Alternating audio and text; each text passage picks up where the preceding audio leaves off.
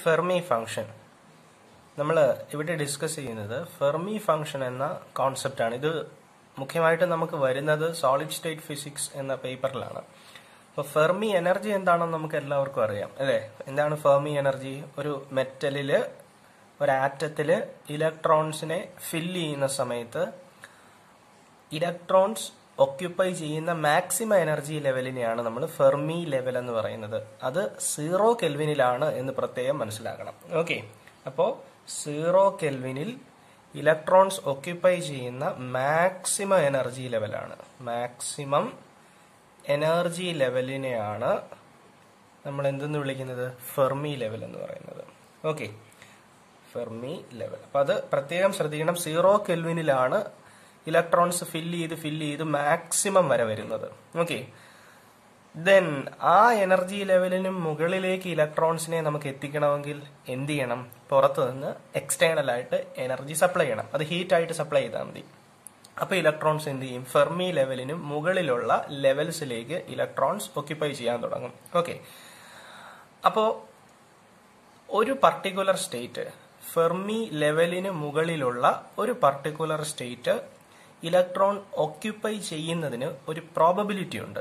ആ പ്രോബബിലിറ്റി കണ്ടുപിടിക്കാൻ നമ്മളെ സഹായിക്കുന്ന ഫംഗ്ഷനാണ് ഫെർമി ഫംഗ്ഷൻ എന്ന് പറയുന്നത്. അപ്പൊ അതെന്താണെന്നുള്ളത് ഞാൻ വളരെ സിമ്പിൾ ആയിട്ട് ഇവിടെ എക്സ്പ്ലെയിൻ ചെയ്യാം. ഒരു പ്രോബ്ലത്തിലൂടെ വേണം എപ്പോഴും നമ്മൾ ഹയർ ഫിസിക്സ് പഠിക്കുമ്പോൾ ഇത്തരത്തിലുള്ള തിയറികളൊക്കെ മനസ്സിലാക്കാൻ. അപ്പൊ അതുകൊണ്ടാണ് ഒരു ക്വസ്റ്റ്യൻ ഇവിടെ സെലക്ട് ചെയ്തിരിക്കുന്നത്. ഇത് പ്രീവിയസ് ഇയറിൽ ചോദിച്ചിട്ടുള്ള ഒരു ക്വസ്റ്റ്യൻ ആണ്. Find the probability to fill an energy state which is 0.2 electron volt above Fermi energy in a metal atom at 700 Kelvin. Question മനസ്സിലായല്ലോ? ഒരു മെറ്റൽ ആറ്റത്തില് 700 കെൽവിൻ എന്ന ടെമ്പറേച്ചറിൽ, നമുക്കറിയാം റൂം ടെമ്പറേച്ചർ എന്ന് പറയുന്നത് 300 കെൽവിൻ ആണ്. അപ്പൊ 700 കെൽവിൻ എന്ന് പറഞ്ഞാൽ ടെമ്പറേച്ചർ നമ്മൾ ഇൻക്രീസ് ചെയ്തിട്ടുണ്ട്. അപ്പോൾ ഹയർ ടെമ്പറേച്ചർ കിട്ടി. അപ്പോൾ എക്സ്ട്രാ എനർജി കിട്ടും. ആ എക്സ്ട്രാ എനർജിയിൽ ഇലക്ട്രോൺസിന് എന്ത് ചെയ്യാം?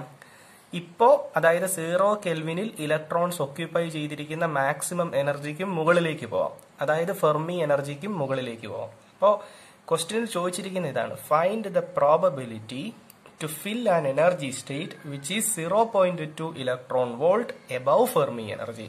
ഫെർമി എനർജി ലെവലിനും 0.2 ഇലക്ട്രോൺ വോൾട്ട് മുകളിലുള്ള ഒരു എനർജി ലെവല് 700 കെൽവിൻ ടെമ്പറേച്ചറിൽ ഒക്യുപ്പൈ ചെയ്യാൻ എത്ര പെർസെന്റേജ് ചാൻസ് ഉണ്ട് എന്ന് വേണം നമ്മൾ കണ്ടുപിടിക്കാൻ. ഓക്കെ, അതിനാണ് നമ്മളെ ഫെർമി ഫംഗ്ഷൻ ഹെൽപ്പ് ചെയ്യുന്നത്. ഓക്കെ, അപ്പൊ ആദ്യമേ നമ്മൾ ആ ഫെർമി ഫംഗ്ഷൻ എന്താണെന്ന് അറിഞ്ഞിരിക്കണം. അപ്പൊ ഫെർമി ഫംഗ്ഷന്റെ എക്സ്പ്രഷൻ ഇതാണ്. ഇതെല്ലാവരും നോട്ട് ചെയ്യണം.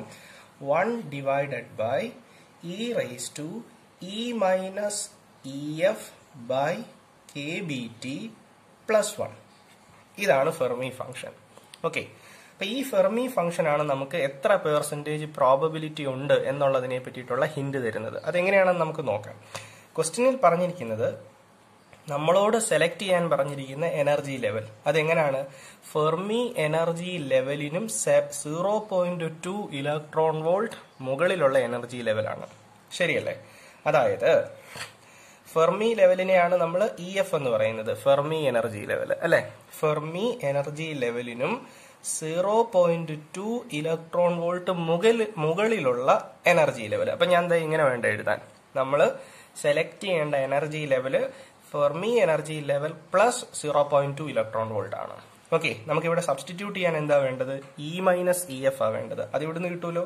സോ E മൈനസ് EF എന്ന് പറഞ്ഞാൽ അത് എത്രയാണ്? 0.2 ഇലക്ട്രോൺ വോൾട്ട് ആണ്. അപ്പൊ എനിക്ക് ഇവിടെ സബ്സ്റ്റിറ്റ്യൂട്ട് ചെയ്യാനുള്ളത് കിട്ടി. ഇനി നമ്മൾ KBT എന്താണെന്ന് അറിഞ്ഞിരിക്കണം. KB എന്ന് പറയുന്നത് ബോൾട്ട്സ്മാൻ കോൺസ്റ്റന്റ് ആണ്. അത് എല്ലാവർക്കും അറിയാം. എത്രയാ Boltzmann കോൺസ്റ്റന്റിന്റെ value? KBയുടെ value 1.38 into 10 raised to minus 23 ആണ്. അത് നമുക്കറിയാം. T ടെമ്പറേച്ചർ ആണ്. അത് ക്വസ്റ്റ്യനിൽ തന്നിട്ടുണ്ട്. എത്ര കെൽവിൻ ആണ്? 700 കെൽവിൻ ആണ്. ഓക്കെ, ഇനി നമുക്ക് സബ്സ്റ്റിറ്റ്യൂട്ട് ചെയ്യാം. അങ്ങനെ സബ്സ്റ്റിറ്റ്യൂട്ട് ചെയ്യുമ്പോൾ എങ്ങനെ വരും? Fermi function FEയുടെ value 1 divided by e raise to e minus EFന്റെ സ്ഥാനത്ത് ഞാൻ എന്ത് കൊടുക്കണം? 0.2 ഇലക്ട്രോൺ വോൾട്ട് എന്ന് കൊടുക്കണം അല്ലെ? അപ്പൊ അതാ ഇവിടെ 0.2 അത് ഇലക്ട്രോൺ വോൾട്ട് ആണ്. ഇലക്ട്രോൺ വോൾട്ടിനെ ജൂളിലേക്ക് കൺവേർട്ട് ചെയ്യണം. അതിന് എന്ത് ചെയ്യണം? 1.6 ഇൻറ്റു 10⁻⁻19 ജൂൾ വെച്ച് മൾട്ടിപ്ലൈ ചെയ്യണം. ശരിയല്ലേ? ഡിവൈഡഡ് ബൈ ഇനി എന്താ ഉള്ളത്? kBT. ഇപ്പൊ kBയുടെ വാല്യൂ നമുക്കറിയാം 1.38 ഇൻറ്റു 10⁻⁻23 ആണ്. ദാറ്റ് ഇൻറ്റു T എത്രയാണ്? 700 ആണ് അല്ലേ? അപ്പൊ ഇവിടെ 700 വരും. അപ്പോൾ എക്സ്പൊണൻഷ്യൽ അത് കഴിഞ്ഞു. ഇനി എന്തുണ്ട്? +1 ഉണ്ട്. ഓക്കെ, അപ്പൊ ഇനി ഇത് നമ്മൾ ഇവാലുവേറ്റ് ചെയ്തെടുക്കണം. അപ്പൊ അതിന്റെ കംപ്ലീറ്റ് ഇവാലുവേഷനും കഴിയുമ്പോഴാണ് ഈ ഫെർമി ഫംഗ്ഷന്റെ ഒരു ബ്യൂട്ടി എന്താണെന്നുള്ളത് നമുക്ക് മനസ്സിലാവുന്നത്. So this is equal to 1 divided by ഈ 0.2 ഇൻറ്റു 1.6 ഇൻറ്റു 10⁻⁻19 എന്നല്ലേ വരുന്നത് ആണ്. അപ്പോ നമുക്ക് ഇതിനെ എങ്ങനെ ചെയ്യാം? ഇപ്പോ 1.6 ഇൻറ്റു 2 ആയിരുന്നെങ്കിൽ 3.2 വന്നേനെ അല്ലെ? 1.6 ഇൻറ്റു 2 ആയിരുന്നെങ്കിൽ 3.2 വന്നേനെ.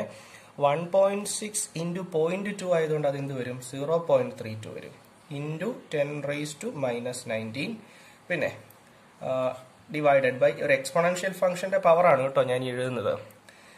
ഇവിടെ 1.38 ഇൻറ്റു 700 ഉണ്ട്.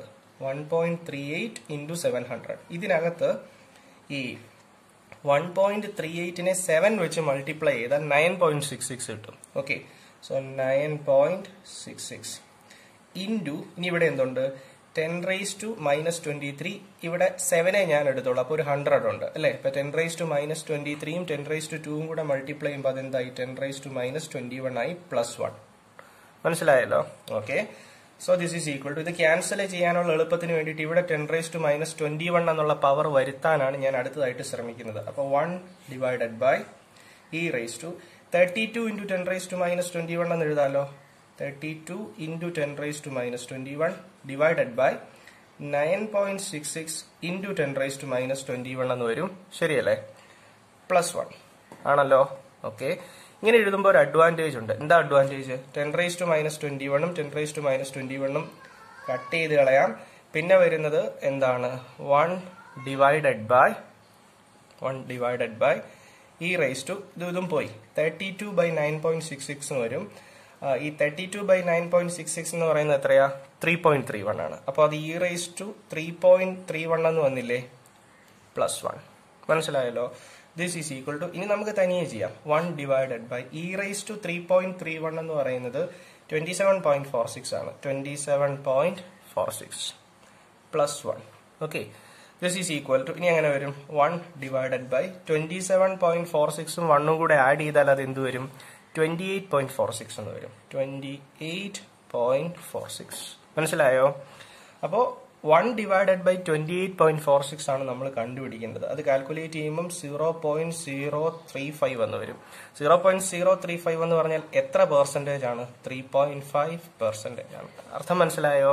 അതായത് 0 കെൽവിനിൽ ഫെർമി ലെവൽ കംപ്ലീറ്റ് ഫിൽ ആയിരിക്കും.